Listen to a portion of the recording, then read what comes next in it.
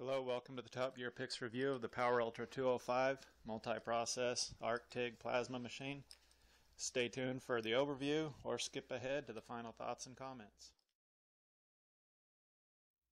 Hello, first a brief overview of the PowerUltra 205. I'll try and run through it pretty quick. Pressure regulator. This is internally tubed over to the back. I'll show you the back here in a minute. Stick, cut, TIG switch, depending on what you're doing. I'll show you more in a second. Pedal or panel switch if you're running TIG pedal, which you can on this 7-pin control here.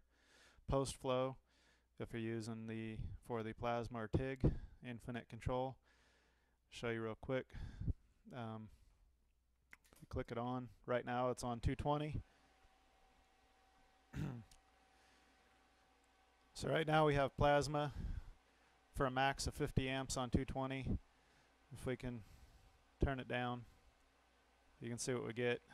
Running 110, you end up with about a 25 amp max. If we go to stick, you get, I believe, about 110 or 120 on 110.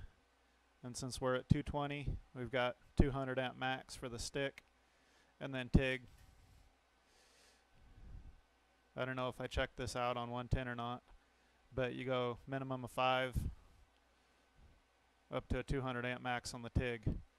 Your post flow, up to 60 seconds of post flow. Here you have your negative, positive, I guess you can call them a dense connector.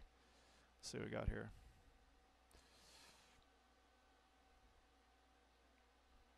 About a 3/8 dense connector.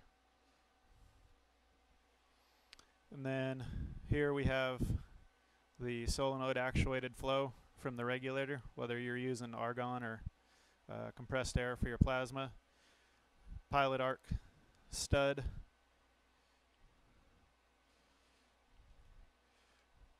For your TIG and plasma cutter. And here you can see the 7-pin control, which, depending on what tools you're hooking up, are going to use different pins. On the back,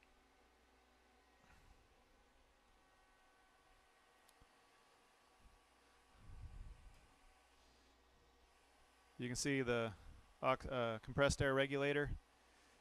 This is the on-off switch / circuit breaker. And that's it. There's your extra ground. We'll get more into the pros and cons of the machine here in the next part of the video. And accessories. I can show you all but one of them, because I bought this used off Amazon and they didn't ship the TIG pedal, so I can't tell you what it's like. Came with the NEMA 650R adapter. The welder can plug in here and then it'll give you 110 capability. Cool if you have a 30 amp circuit, 20 amp circuit. It's almost, I can't say it's almost worthless, but it's really close, just because you'll keep tripping the breaker. So now that we got that out of the way, ground clamp. It's actually pretty decent. As was mentioned, the 3/8 dense connectors. Electrode holder for arc welding. Big old dog.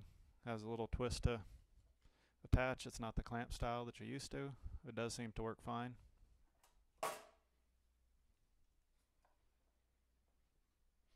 And then the two fun parts. We've got a TIG torch. This is a 26 series TIG torch, air-cooled, so it's the bigger torch. Has the switch here for the high-frequency start, rubber hose to bundle up both sides of this, because we've got the argon and the power wire. We've also got the wire for the high-freq start. So anyway, these will plug in. This goes into the 7-pin connector on the front of the machine, which you saw. This is the quick release. And lastly, we've got the S45 blowback plasma torch. That's the torch.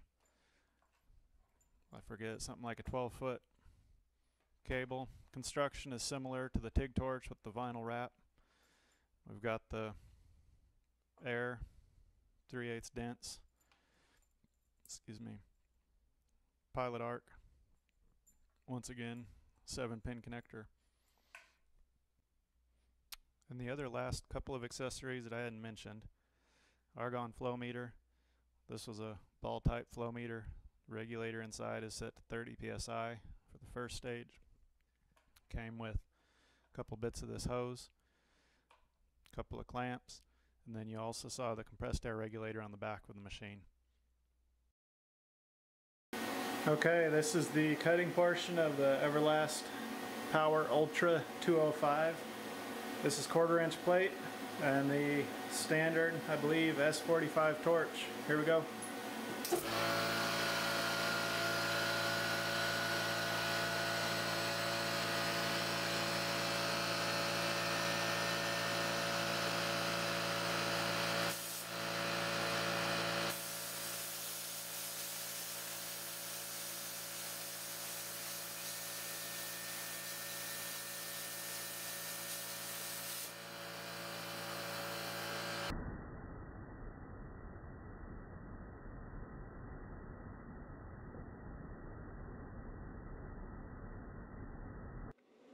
Okay, and a little bit of a stick welding portion.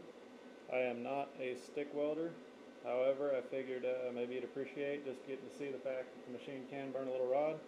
So here we go. Some 7018 at 100 amps.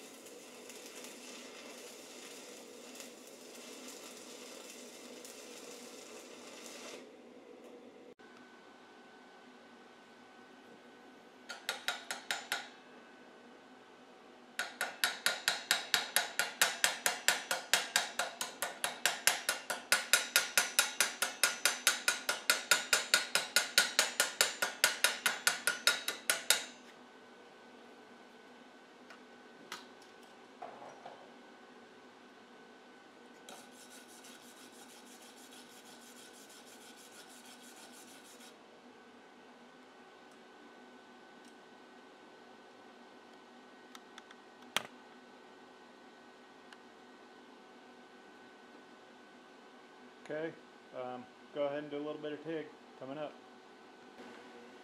Okay, we're shooting for a demonstration of the TIG portion of this machine. Once again, this is about the machine, has absolutely nothing to do with me. We'll see what happens.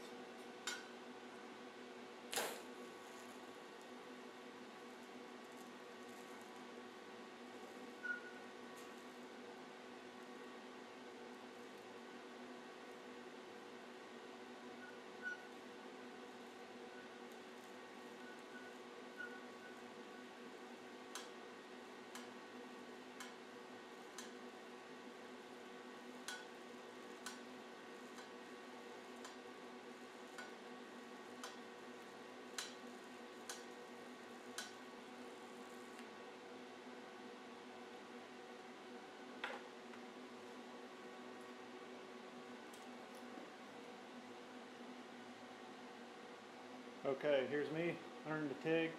This whole thing is just a little coupon with a bunch of my messing around on it. But so that concludes the portion showing you that the machine does actually work. One thing I did forget to mention in the original is that this does have a couple of pulse options for TIG. What they do, I have no idea. Alright, now I get to give my thoughts about this machine. Cool little machine. Everlast put together an IGBT plasma TIG stick machine for 900 bucks. Try as I might, I couldn't figure out a way to do any of those for anywhere close to that price. And if I thought I was getting close, once I started counting in the cost of a TIG pedal or flow meters or regulator, whatever, all the little add-on stuff, it was going to climb quickly. So I have to say kudos to Everlast for putting together a machine that you actually want at a decent price, I'd say. A couple of things I do like about it. I like the fact that we get TIG pedal option. Like I said, I bought this used. It didn't come with the TIG pedal. I do like the option. Also, the gauge is nice, being able to see without running over to your compressor or something, see what the pressure is. Nice for that, for the plasma. Post flow, kind of cool. I'm not a pro user yet, but I do like that I do have the capability for down the road. Little infant adjustment. I really have no issues with the machine. I like the nice little feature is the quick connect for the compressed air or gas.